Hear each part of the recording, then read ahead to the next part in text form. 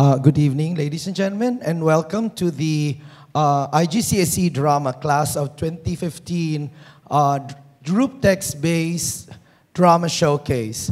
For those of you who were here with us maybe 2 months ago, we had our monologue showcase. Today is the second of three a series of drama showcases that these students are required to have or to perform as part of their coursework requirements. One of the new things that CIE had informed us for this class is that all performances coursework will now be required to be performed in front of an audience. And that is why we are very thankful that you have come here tonight to join us and be our audience. This is also a great event because not only is this the showcase for the drama students, but the year 12 IB Theater students have also been tasked to direct some of the group scenes. And I will be informing you through the introduction which scenes were directed by the year 12 class. So it was a joint project between the year 12 theater students and the year 11 IGCSE drama students. And so before we begin, just a couple of things that we are requesting our audience. Number one, this is an official coursework recording. This is part of their examination, and therefore, they will only be given one chance to do this. So to ensure that their performances are at the best quality that we can give, we are kindly requesting that, that you have your phones or mobile phones turned off, please. Okay, I'm kindly requesting you to do that right now. All other sound emitting devices are also requested to be turned off or to be put on mute. And I would very much appreciate if you do that right now. Also, please refrain from moving around in the middle of a performance. If you really need to leave, there are pauses in between each excerpt, and that's when you may be leaving. But please do not leave in the middle of a performance, especially if you're seated in the center, because our cameras may be picking your movement up, and it may be distracting to the examiner who's going to be moderating their performances. So aside from that, we should be ready. So we are now going to request house lights to turn off.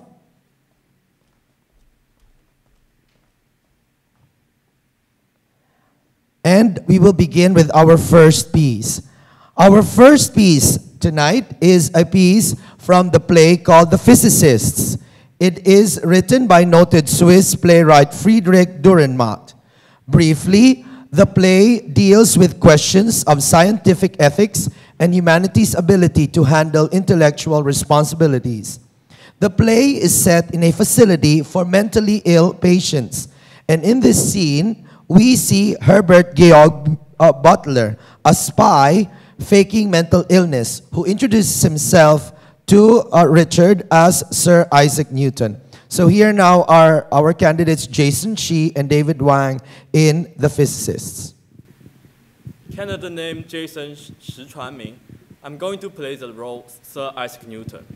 Candidate name David Wang. I'm playing the role of inspector from the scene in Physicists by Friedrich Dürrenmatt.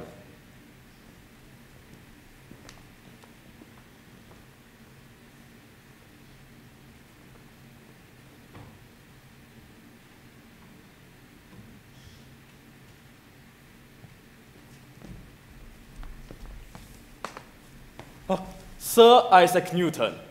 Inspector Richard Voss. I'm so glad, really very glad, truly. And I heard a noise in here, grums and gurglings, and then people coming and going. May I inquire just, what has been going on? Nurse Straub was strangled. She was in the house with the other two patients. Anastia was one of them. Nurse Straub was the second nurse in 3 months to be murdered. Do you mean the district champion of the National Judo Association? the district champion. She was such a strong, fit person, both physically and mentally. However, she was murdered this morning. Gruesome. By an earth-horrific and nasty, that capable physicist and musician. Hey, listen. He's playing his fiddle now. He has to calm himself down. Yes. The tussle must have taken it out of him. He's rather highly strung, poor boy. How did he... With the cord of the table lamp, he pulled it as hard as he could and wrapped it around the nurse's neck. Yes, with the cord of the table lamp. That's another possibility. Poor Anasty. I'm sorry for him. Truly sorry. And I'm sorry for the lady student champion too. Now you have to excuse me. I must put things straight. Do. We've got everything we want. Can I give you a hand? You obviously know where it belongs.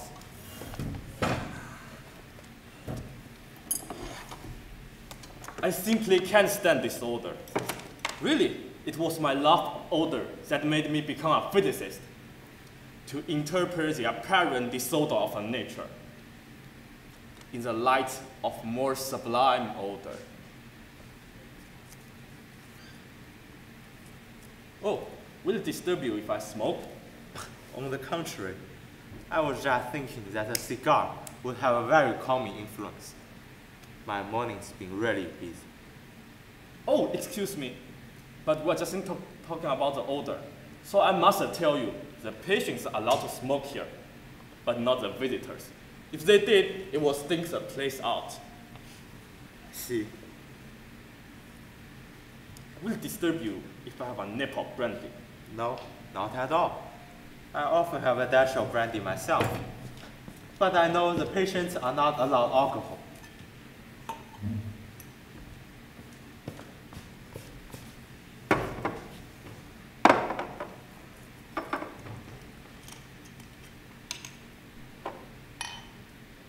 That poor Anasty. I'm very upset. How on earth could anyone bring himself to strangle the nurse? I believe you strangled one yourself. Did I? Nurse Doris Mosa, another fit athlete. Oh, the lady wrestler. On the 12th of August, with a curtain cord. Yes, but that was something quite different, Inspector. I'm not mad, you know. Your health. And yours.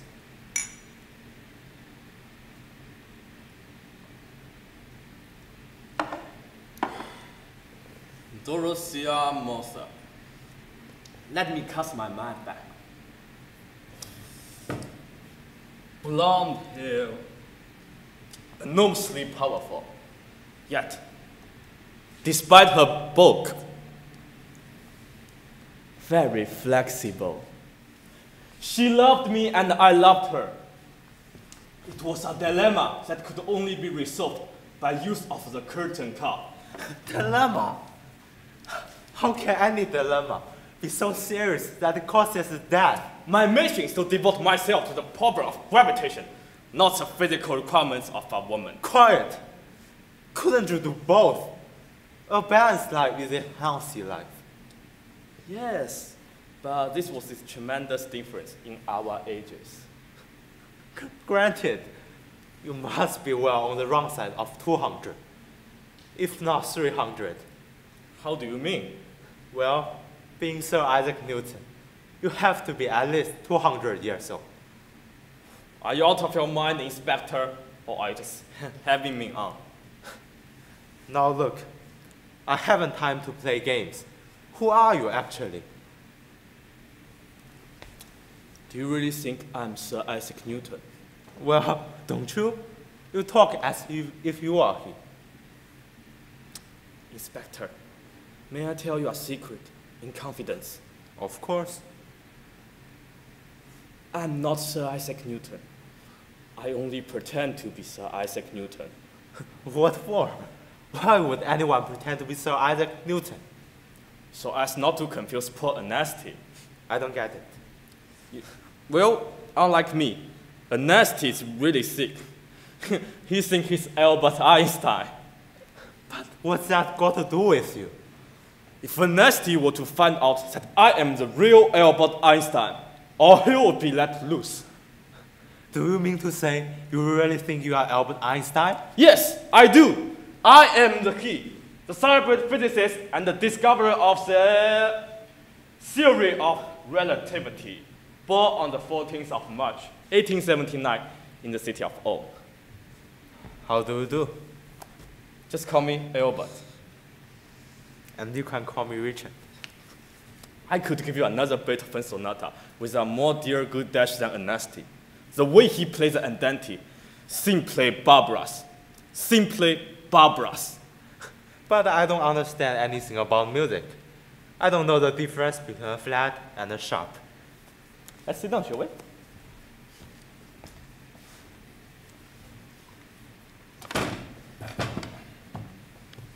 Richard, Yes, Albert.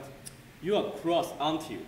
Because you can't arrest me. But Albert, Oh, is it because I strangled a nurse that you won't arrest me? Or is it because it's I who paved the way for the atomic bomb? but Albert, When you switch by the door, what happens? the light goes on. I do that automatically without even thinking about it. You establish an electrical contact, Richard.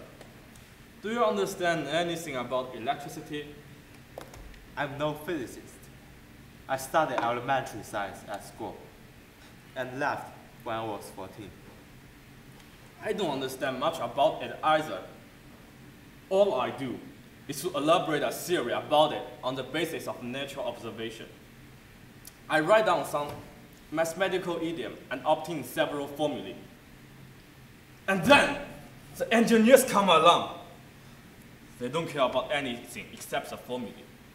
They treat electricity like a pimp treats a whore. They simply exploit it. They build machines, and then machines can only work once become independent of the knowledge that led to its invention. So, any fool nowadays can switch on a light or touch of an atomic bomb. And that's what you want to arrest me for, Richard. It's not fair. But I don't want to arrest you, Albert.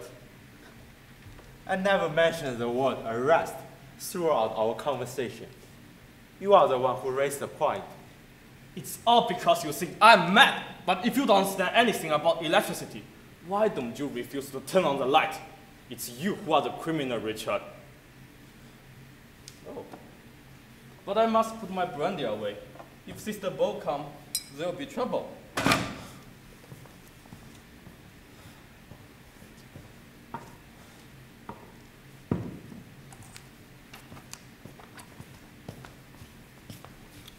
Well, goodbye. Bye, Albert. Oh, Richard, you are the one who should be arrested. Now I will have my cigar.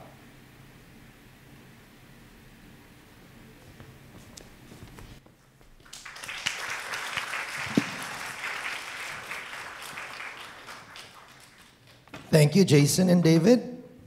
Our second group will now play a scene from the play Hedda Gabler.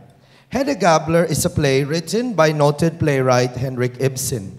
It has gained recognition as a classic in realism in 19th century drama.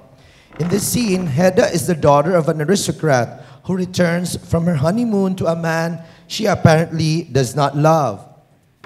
We also see her schoolmate Thea, who is a shy, nervous girl married to Hedda's husband's academic rival. So here now are our candidates Puyu Lee and Christy Pang playing a scene from the play Hedda Gabler.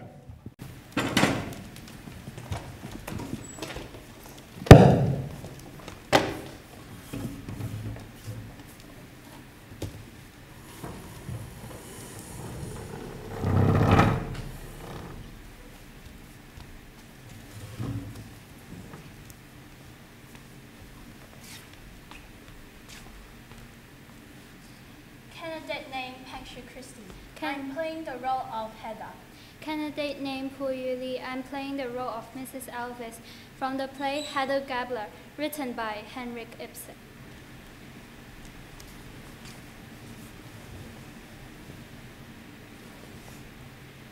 There! We've killed 2 birds with 1 stone. What do you mean? Well, could you not see that I want him to go? Yes, to write the letter. And that I must speak to you alone? About the same thing? Well, precisely. But my dear Mrs. Tasman, there's nothing more, absolutely nothing. Oh yes, but there is. I can see that. Well, sit here. And we'll have a cozy confidential chat. But my dear Mrs. Tasman, I was really on the point of going. Oh, you can't be in such a hurry. Well, tell me something about your life at home. Oh, that's what I care least to speak about. Well, but to me, dear, why weren't we schoolfellows? Yes, but you were in the class above me. Oh, how dreadfully I was afraid of you I was then. Afraid of me? Yes, dreadfully. For when we met on the stairs, you used to pull my hair. Oh, did I really? And once you even said you would burn it off my head. That was all nonsense, of course.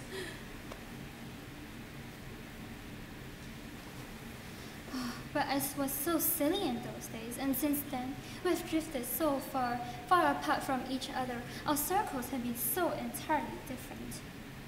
Well then, we must try to drift together again. As in the old days, we say do to each other and call each other by Christian names. No, I'm sure you must be mistaken. No, not at all. I can remember quite distinctly. Well, so now we're going to renew our old friendship. There now. And you shall say do to me and call me Hedda. Oh, how good and kind you are. I'm not used to such kindness. Oh, there. And I shall say do to you and call you my dear Flora. My name is Thea. What? Of course, I mean Thea. So you're not accustomed to goodness and kindness, Thea. Not in your own home. Oh, if I only had a home. But I haven't any. I've never had a home. I don't quite remember. Was it not as housekeeper that you first went to Mr. Elvis? I really went as governess, but his wife, his late wife, was an invalid and rarely left her room, so I had to look after the housekeeping as well. Oh, and then you became mistress of the house. Yes, I did. Well, about how long ago was that? My marriage? Yes. 5 years ago. Oh, to be sure, it must be that. Oh, those 5 years. At all events, the last 2 or 3 of them, if you could only imagine. Thea. Yes, I'll try. But if you could only imagine and understand. Well, Elliot Lovepark has been in your neighborhood about 3 years, hasn't he? Elliot Lovepark? Yes, he has. Well, had you known him before in town here? Scarcely at all. I mean, I knew him by name, of course. But you saw a good deal of him in the country. Yes, he came to us every day. He gave the children lessons, for in the long run, I couldn't manage it all myself. No, that's clear. And your husband? I suppose he's often away from home. Yes, being sheriff, you see. He has to travel a great deal in his district. Oh, my sweet, poor Thea. You must tell me everything, exactly as it stands. Well then, you must question me. Well, what sort of a man is your husband, Thea? I mean, in everyday life, is he kind to you? I'm sure he means well in everything. Oh, I should think he must be altogether too old for you. There is at least 20 years difference between you and him, isn't it? Yes, that's true too. Everything about him is repellent to me. We have not a single thought in common. We have no single point of sympathy, he and I. Well, but is he not fond of you all the same in his own way? Oh, I really don't know. I think he regards me simply as a useful property, for it doesn't cost much to keep me. I'm not expensive. Well, that is stupid of you. It cannot be otherwise, not with him. I don't think he really cares for anyone but himself, perhaps a little for the children. Well, and Elliot Lovepark? For Elliot Lovepark? What puts that into your head? Well, my dear, I should say that when he sent you after him to town. And besides, you said so to yourself to test me. Did I? Yes, I suppose I did. No, I may as well just make a clean breast of it at once, for it must all come out in any case. Well, why, my dear? To make a long story short, my husband did not know that I was coming. What? Your husband didn't know it? No, of course not. For the matter, he was away himself. He was traveling. Oh, I could bear it no longer, Hedda. I could indeed so utterly alone as I have been in future. Well, and then? So I put together some of my things, what I needed most, and as quietly as possible, and I left the house. Well, without a word? Yes, and took the train to town. Oh, why, my dear, my little Thea, to think of you daring to do that. What else could I possibly do? But what do you think your husband will say when you go home again? Back to him? Well, of course. I shall never go back to him again. So you have left your home for good and all? Yes, there was nothing else to be done. Well, but to take fight so openly. Oh, it's impossible to keep things of that sort secret. But what do you think people will say of you, Thea? They may say what they like. For all I care, I've done nothing but what I had to do. So what are your plans now? What do you think of doing? I don't know yet, but I know this, that I must live here where Ellen Lovebrook is, if I am to live at all. Well, how did this friendship between you and Ellen Lovebrook has come about? Oh, it grew up gradually. I gained a sort of influence over him. Indeed? He gave up his old habits, not because I asked him to, for I never dared to do that, but he saw how repulsive they were to me, and so he dropped them. You have reclaimed him, as the saying goes, my little. So he says himself. At any rate, he, on his side, has made a real human being of me, taught me to think and to understand so many things. Did he give you lessons to them? No, not exactly lessons, but he talked to me, talked about such an infinity of things, and then came the lovely, happy time when I began to share in his work, when he allowed me to help him. He did he? Yes, he never wrote anything without my assistance. Well, you were two good comrades, in fact. Comrades, yes, Fancy Hatter, that's the very word he used. I ought to feel perfectly happy, but yet I cannot, for I don't know how long it will last. Well, are you no sure of him than that? A woman's shadow stands between Ellen Lovebrook and me. Well, who can that be? I don't know, someone he knew in his past, someone he has never been able to wholly forget. Well, what did he say? He said that when they parted, she threatened to shoot him with a pistol. Oh, that was all nonsense. No one does that sort of thing in town here. No, and that's why I think it must have been that red-headed singing woman. Won't? Yes, very likely. For I remember they say of her that she carried loaded firearms. Well, it must have been. And not just Fancy Heather. I hear that the singing woman, that she's in town again. Oh, I don't know what she... Here comes Tessman. Yeah, all this must remain between you and me. Yes, yes, for heaven's sake.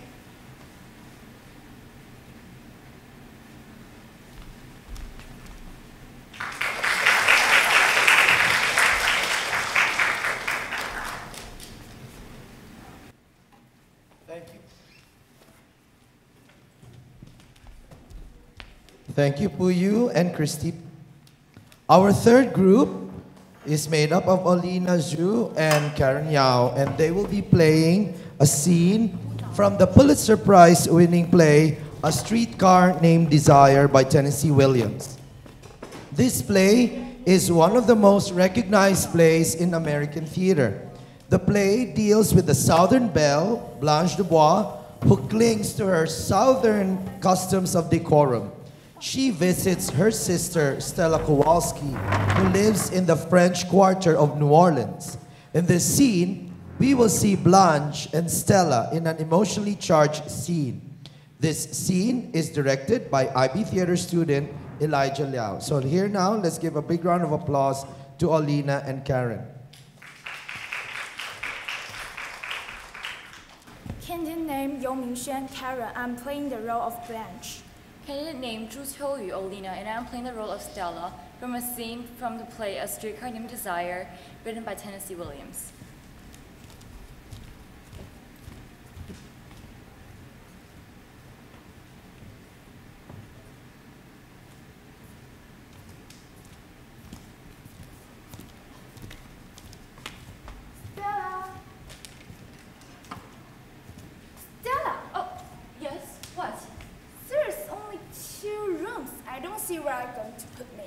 Oh, I'm afraid I'm going to have to put you in there.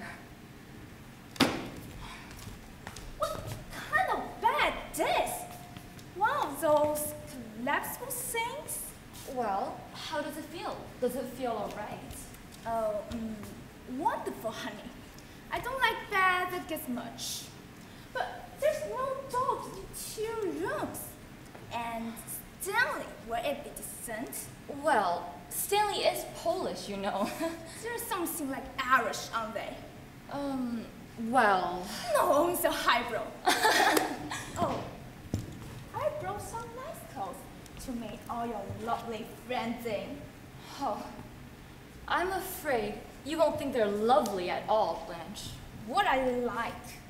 They're Stanley's friends. Poland's They're a mixed lot, Blanche. heterogeneous types? Oh, yes! Yes, types is the right word. Well, anyhow, I brought some nice clothes and I will wear them. I guess you're hoping I will say I will put up at hotel. But I'm not going to put up at hotel. I want to be near you. Got to be with someone. Because you must have noticed I'm not very well. Blanche, you seem a little nervous or overwrought or something. Will Stanley like me? Or will I just be a visiting Lord still? I can't stand that. You'll get along fine together. Well, that's only if you try not to compare him with the men that we used to go out with at home. Is he so different? He is a different species. In what way was he like? Oh, you can describe a man you're in love with, but here's a picture. An officer? A master sergeant, engineers and corps. Those are decorations. He had those somewhere met him? Well, I assure you I wasn't just blinded by all the brass. That's not what I... But of course, there are things to adjust to myself later on. You have told him I'm coming? Well, the thing is, Stanley, he doesn't know. You haven't told him? He's on the road a good deal. It's okay. Oh, troubles. Yes. Yes. Oh, well, good. I mean, isn't it? Blanche is not good. I can hardly stand it when he's away for even a night. Why, Stella? When he's away for a week, I nearly go wild. Gracious. Oh, but when he comes back, I cry on his lap like a baby. I guess that is what I mean by being in love. Stella, I haven't asked you things you probably think I was going to ask. So, I would expect you to understand things what I had to tell you. What is it, Blanche? You're going to reproach me. You're bound to reproach me. But before you do, take into consideration. You left. I stayed and struggled. You came to New Orleans and looked out for yourself. I stayed and buried with and tried to hold together. It didn't mean any reproachful way, but old burden just to stand on my shoulders. Well, Blanche, the best I could have done was make my own living. I know, but you're the one that banned the buried. Not I. I stayed and fought for it, played for it. I'm sorry for it. Stop this hysterical outburst and just tell me what happened. What do you mean fought for it and bled for it? What kind of... Well, Stella. And now you take this attitude about this. About what? Please! The loss. Lost. Belle Reef? Lost! Is it? No. Yes, Stella.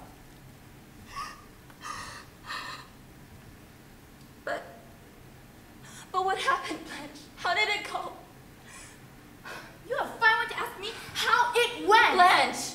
You are fine when to sit here accusing me of it.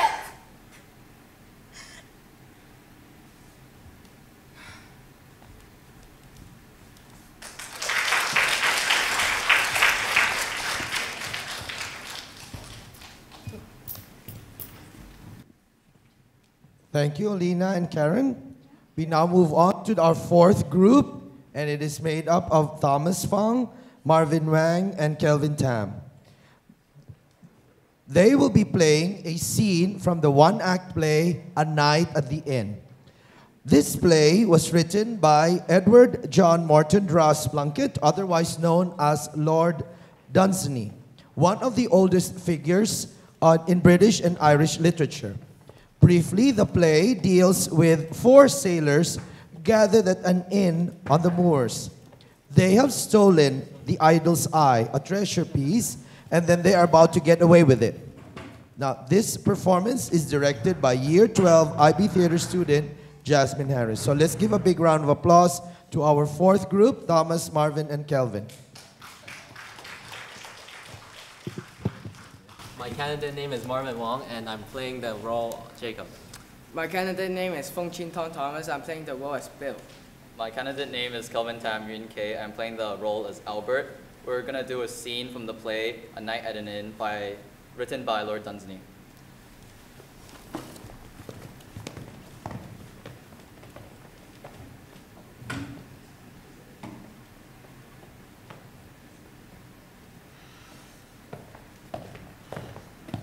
What is this idea, I wonder?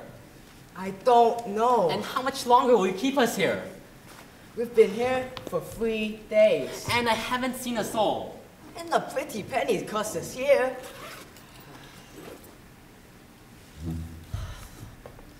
How long do you rent the pub for?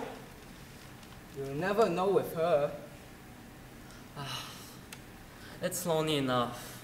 Oh, how long did you rent the pub for, Toffee?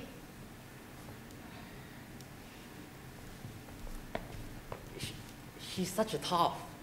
But yet, she's clever, no mistake. Those clever ones are the ones who make a muddle. The plans are clever enough, but they never work.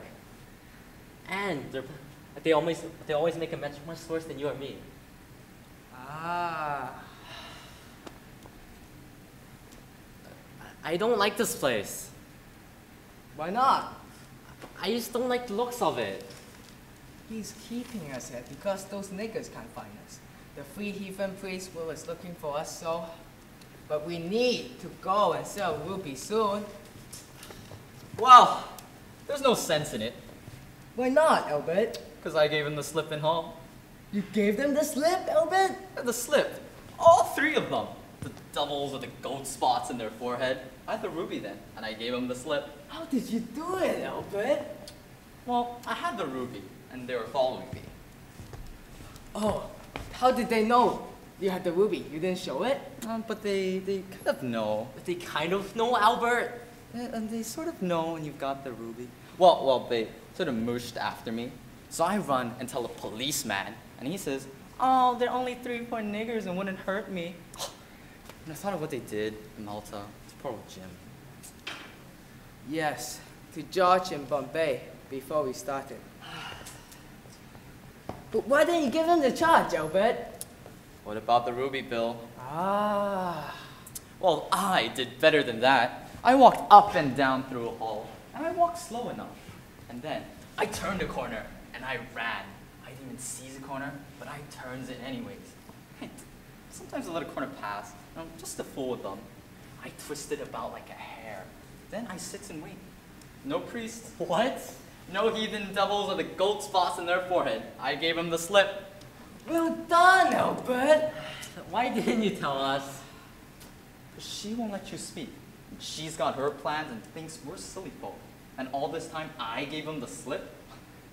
Might have one of them crooked knives in her. Before me, who gave him the slip in hall? Well done, Albert. Do you hear, Toffee?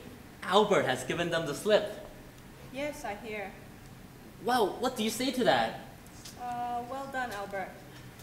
So, what are you gonna do? Going to wait. Doesn't seem to know what she's waiting for. It's a nasty place. It's getting silly, Bill. We're running out of money and we need to sell our ruby. Let's get on to a town.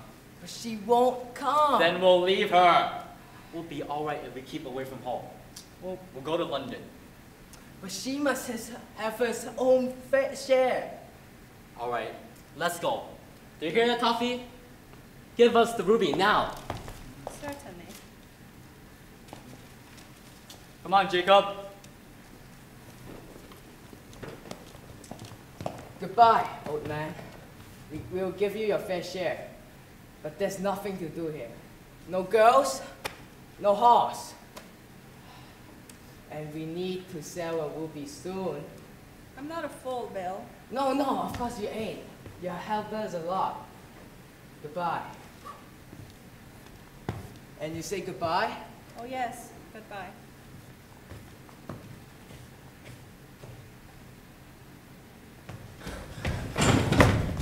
Oh, Toffee, we've come back. So you have. How did they get here, Toffee? They walked, of course. But it's 80 miles! Did you know they were gonna be here? Expected them about now. 80 miles! Toffee, old man.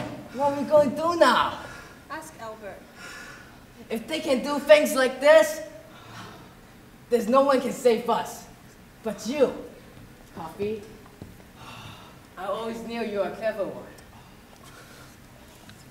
We won't be fools again. We'll obey you, Toffee.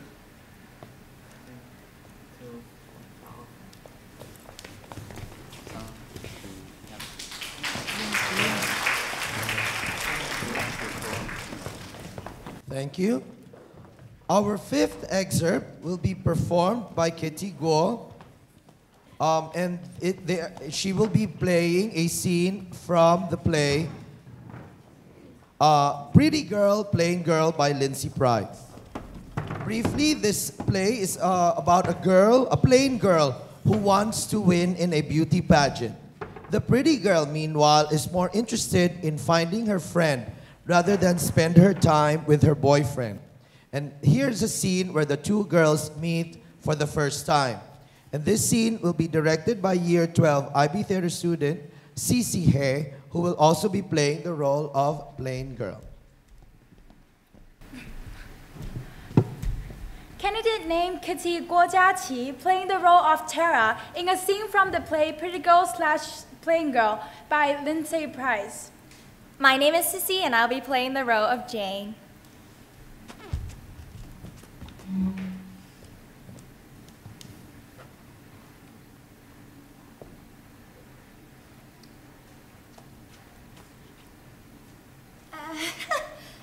Hi!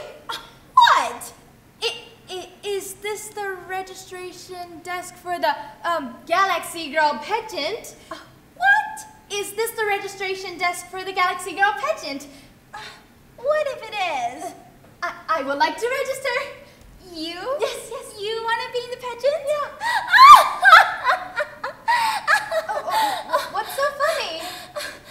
What do you think you're doing? Registering for the Galaxy Girl pageant? You can't register. Oh, why not? Look at you. What? It's obvious. Look. Thank you. Oh, I still don't see why it's... Look at the difference between us. I'm clearly a 10. You're clearly a 2. 10s enter beauty pageants, 2s don't. Now get out. Jane, are you okay? Oh, that was too much. I told you that was too much. See, I told you. I'm fine. I just need to sit down, you know.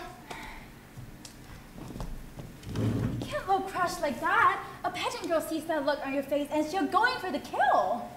They'll really be that mean? Well, I was just getting started. Oh. See, you're not ready yet. I am. You are doing the right thing, and I need to be prepared, so, let's start over again. No, I still don't understand why you need to do this at all. I told you. Yeah, but it doesn't get any less crazy the more you say it. I want to be a girl. Newsflash, you are a girl. A girly girl. Trust me, it's no great shade. Just once. A girly girl. I know it's not in my future, so I want to make sure it happens. Wow, so sounds crazy. Can't you just, go to prom? Get a nice dress, I'll do hair, I'll I would nominate you for prom queen. But a beauty pageant? They'll humiliate you. I can take that. No, you can't. You don't have a thick skin. Oh, if I practice enough, I can make it tougher. Oh, I am ready. Insult me again. I can't see that look on your face. Well then, I guess I'm going to practice my walk. I can do this. Thousands of girls enter beauty pageants. Oh, yeah, and thousands don't. Don't you have a date? Huh? Tonight. Huh? Oh, I cancelled. Oh, but why? Because you asked me to help you. Oh, but you had a date. Well, I was just going to watch Dean and Frick and Frank coach basketball. Trust me, I can do that anytime. Won't Dean get mad? Well, he'd better not. He's not that special. Oh, don't you love him? Oh, sure. Maybe. Maybe not. I don't worry about it. Tara, you are not normal. Why? You canceled on your boyfriend instead of me. You're supposed to, dump me for a guy. Oh, you're supposed to dump me, period. Dump you? How? You'll talk to me a little less and a little less. And you'll stop talking to me altogether. You won't even look at me in the house. It will be like we never were friends. That's ridiculous. Celine doesn't think so. When did you? In the bathroom on the second floor. I was in the stall when you guys came in and I heard what she said. I'm plain, boring, not worth hanging out with. And did you hear what I said? I stood up for you. You should have come out. We could have stood up to her together. What's the point? She's popular and pretty. I am going to be a scientist in the future, and that's as far away from pretty as it gets. You can't hover in the middle. You have to pick a side. Well, then you think I would pick her over you? It's not your fault. It's the way things have worked since the beginning of time, Whoa, crap! Whoa, double crap! Oh, watch out! Are you okay? I think the heels won. Take those stupid things off. I think I did some damage there. Do you want to stay on the floor or go to your chair? Chairs! Oh, thank you. Oh, I'm really sorry to disappoint you, but I don't do what Celine tells me. What if she stops being your friend? Well then, I guess she wasn't worth it to begin with. Tara, you're not supposed to think for yourself. You are totally abnormal. So, what are you saying? If you were pretty and I was playing, you would dump me as a friend? No! Maybe. I don't think so. I don't know. Look, if you're going to do this, just do it, okay? Don't spare my feelings and rip that friendship off like a band. Well, sorry to disappoint you, but... Oh, you really did a number on this. How am I going to compete in the pageants? You don't have to. I don't care what you look like. I don't care what Celine I care! You all wear flats. But everyone else would be in heels. Oh, there are these flats in Stanbrooks. I saw them last week. Pointy-toed thing, sort of pink, sort of mauve, very pretty. They'll look great on you. We can go tomorrow if you like. What about Dean? Well, they won't fit, but I'm sure it will look pretty on him too. Jerk. Doofus. Okay, flats it is.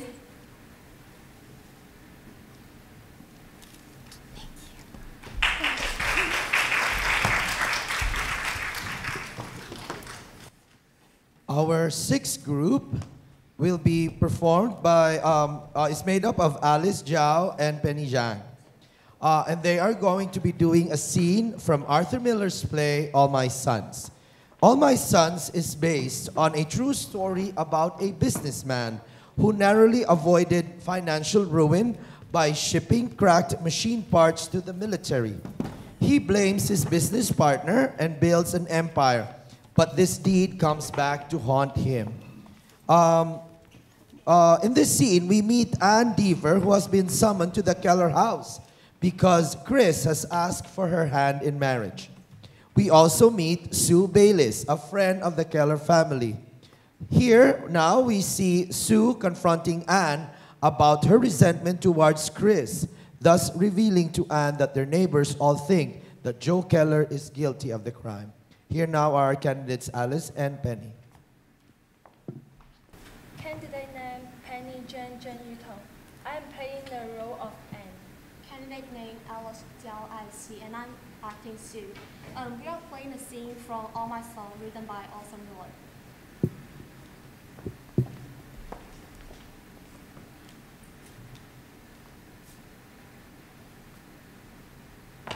It's my husband. I'm terribly sorry. It's alright. I'm just a little silly about the dark. It's getting dark. Are you looking for a husband? Oh, as usual. He spends so much time there. They'll be chartered in rent. Nobody was just, so he drove over to the depot to pick up my brother. Oh, your brother said? Yeah, they're to be here any minute now. Will you have some coaching? I will, thanks. My husband. Too hot to drive me to the beach.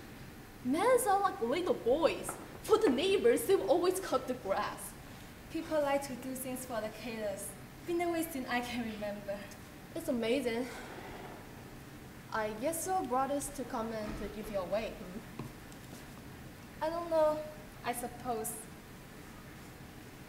Well, you must be honored up. It's always a problem getting yourself married, isn't it? That depends on your shape, of course. I don't see why you should have a problem. I have chances. I bet. It's romantic. It's very unusual to me. Marrying the brother of your sweetheart. I don't know. I think it's mostly that whenever I need somebody to tell me the truth, I've always thought of Chris. When he tells you something, you know it's so. He relaxes me. And he's got money. That's important, you know. It wouldn't matter to me. You'll be surprised. It makes all the difference. I married an intern on my salary. And that was bad. Because as soon as a woman supports a man that he owes her something, you would never owe somebody without resenting them. That's true, you know. And then I think the doctor is very devoted. Certainly. But it's bad when a man always sees bars in front of him. Jim thinks he's in the jail all the time. That's why I've been intending to ask you a small favor, Anne. It's something very important to me. Certainly, if I can do it. You can.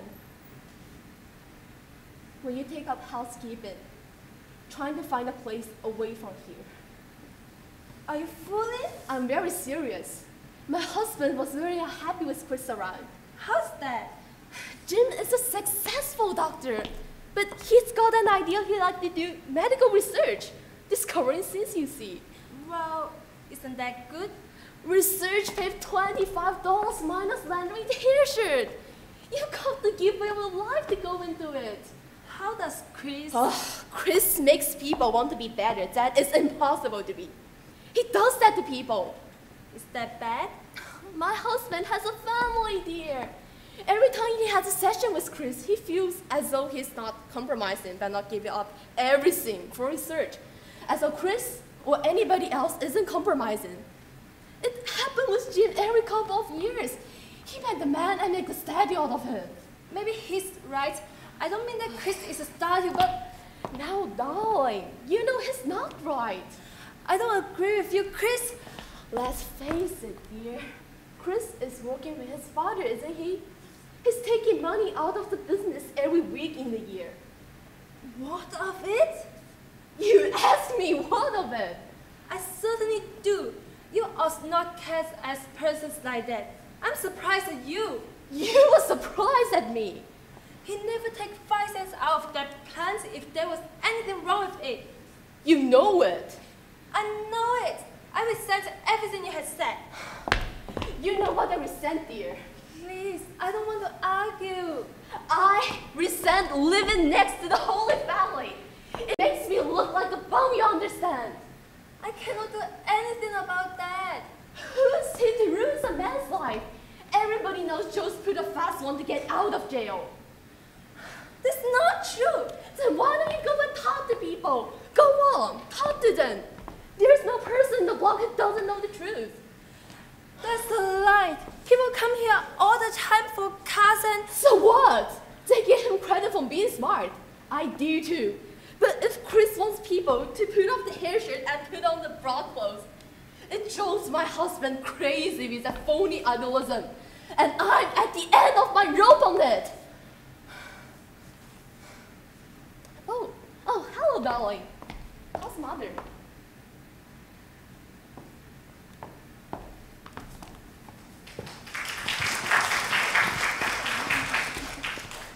Thank you, Alice and Penny. And now we call on our final group, made up of our candidates Virginia Lowe, Melody Ng, and Angelina Lee.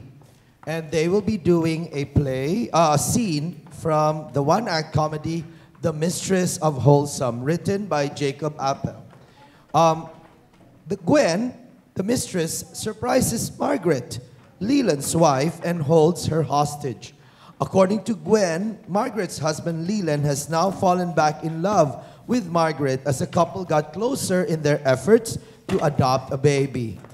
Gwen, who is put out by this, demands that Margaret convince Leland to fall back in love with her so that things can be the same. Things get more complicated when Connie, the lady from the adoption agency, arrives to interview Margaret and Leland as potential parents. This excerpt is directed by Year 12 theater student Michelle Lau. So let's now give a big round of applause to our scene from The Mistress of Wholesome.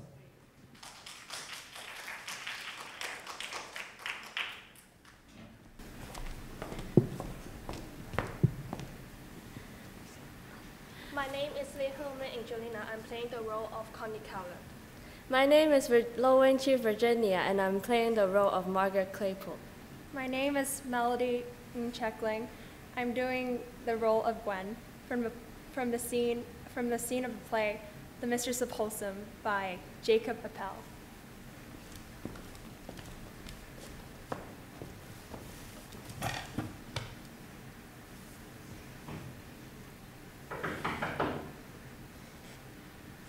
That's her! Don't answer it. Like how? I'm not going to answer it? I swear I'm gonna shoot. Coming. You don't seem to understand. I'm nearly 30 years old.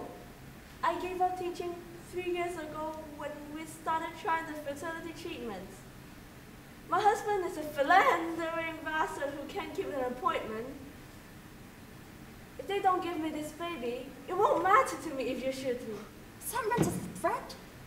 It's just a friendly observation, dear. You need me, and I'm your only hope of ever getting the land back. So, will you help me? Just a moment. I haven't decided yet. How far away are you, Practically across town. I couldn't find space. Why?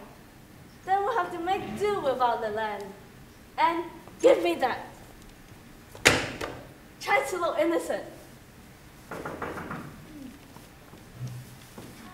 I'm Connie Cowler from Family Service. I'm looking for Dr. and Mrs. Claypool.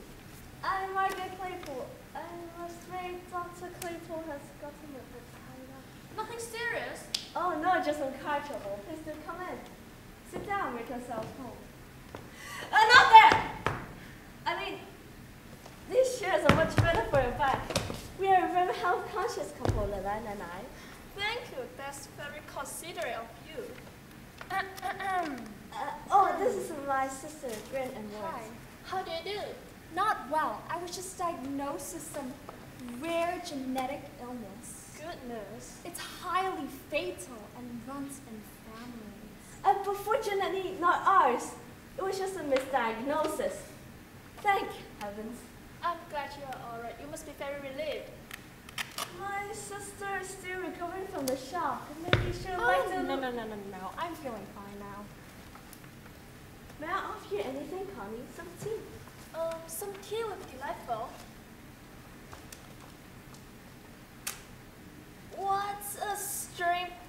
place to keep food. Is there much crime in this neighborhood? It's a trick I learned from my mother. If you leave food in a safe with a warm, welcoming note, sometimes it is too guilty to steal anything. That's rather eccentric, don't you think? Oh, heavens no. Thanks God, because I wouldn't want to leave baby double with an offer. Of course you wouldn't. It was just a joke about welcoming the burglars. There's no crime at all in this neighborhood. Not at all. I just lock up the food so Lilan can get to it. Otherwise, he's filled with his pocket full of cannolis. Is your husband impulsive? Yes. No. What my sister means is that my husband often has impulses, but he rarely acts upon it. What I mean is he a sort of man who will sell a baby in the black market? Are you trying to buy one? It's crazy. Please ignore my sister. And I assure you, whatever you heard about my husband, he is the embodiment of integrity. It's certain. It's Dr. Cable, a sort of man who cheat on his wife, support parental mistresses, and in order to sell and adopt a baby in China, in order to sell in the black market? There's no need to cry, dear. It's upsetting. I'm sorry. I had bad experience. I'm on probation. Ow! Oh! Have any Claire, honey? Nothing like cholesterol to cheer you up. I love what I do, Mrs. Cable, but I'm afraid I'm not good enough. You're probably much better than you think. No, I'm not! I'm really not! If I screw up one more time, I'll have a job! That's right, dear. Let it all out. You don't understand! I grew up in the orphanage, and I remember the day I turned 18. They sent me out of the world all alone. I worked for my college and social work school, and finally I landed my dream job, family service. And when I had a chance to hang up a photograph in my office, my first placement ends up in the black market. Which is why I'm not going to take any chances this time. My next placement will be perfect. Then you have come to the right place, Connie. What is the most wholesome family you ever met in your life? I'm the mistress of wholesome. I do hope so. In high school, I was voted the most wholesome girl in the senior class. 2 years in a row. We're all very wholesome. I think that's what Leland likes about me, that I'm so wholesome. Leland and my sister have a very close relationship. Intimate. How nice. So not many people can get along with their in-laws. Leland and my sister are unusual in a way, but not too unusual. It's far more common than you think. Is there any weapons in this house? Daggers, grenades, baskets, guns? Certainly not. So how about all those poison pans? We are doing a spring inventory, weren't we, Gwen? Yeah. We have 19 pots, 12 plants, 2 sets of earrings, and nothing to eat. All of this makes me nervous. Hygiene is health hat later. You know, cleanliness is godliness.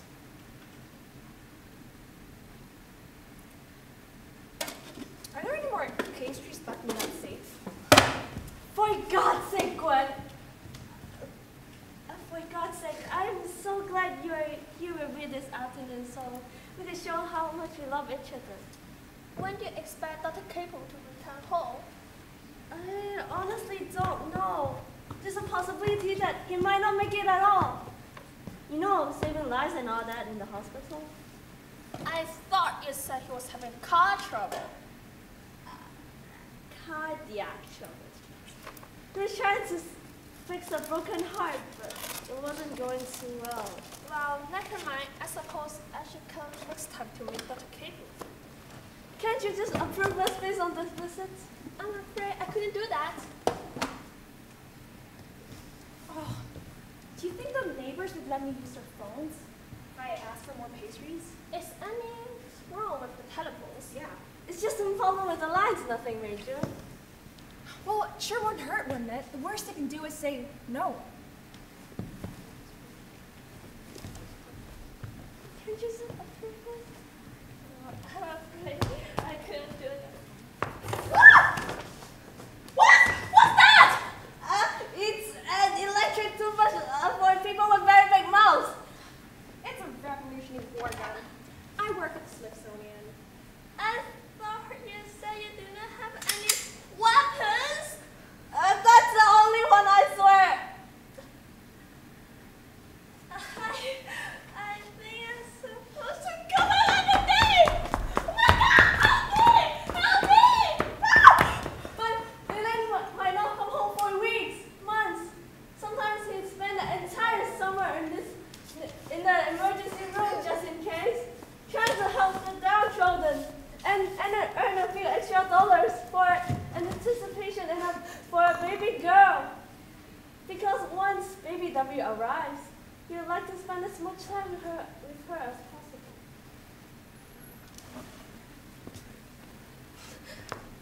Oh, I get it. You tie in couples, isn't it? What?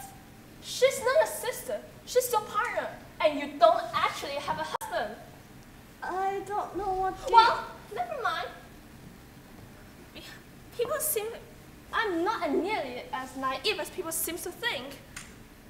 Besides, I've been reading up baby black market. Children are like Leslie to sell children. But we're not a couple, you see. Of course you're not. If you were, family service wouldn't allow you to adopt a baby. So, she's ours? You mean yours, Sandy Lance? Of course. Yeah, I will do some paperwork tomorrow morning. I better to go. See you guys. Oh my God! Wow. Can't believe she thinks we're a couple.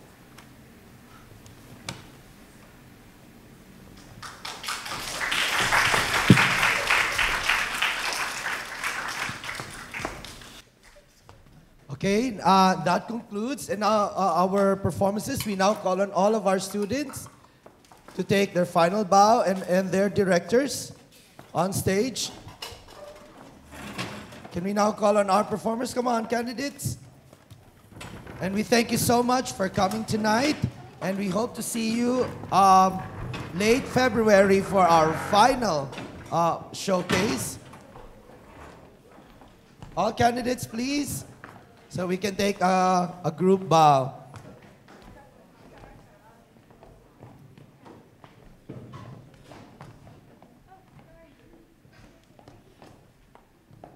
And wait. And group bow. Go. A big round of applause to our candidates. We'd like to say thank you also to the assistance provided by the Wednesday CCA. They are doing the backstage work here and also sounds and lights. And a big thank you to our AV team, Davey, Raymond, and Ease. Thank you so much for recording this. And thank you so much for coming tonight. Thank you, ladies and gentlemen.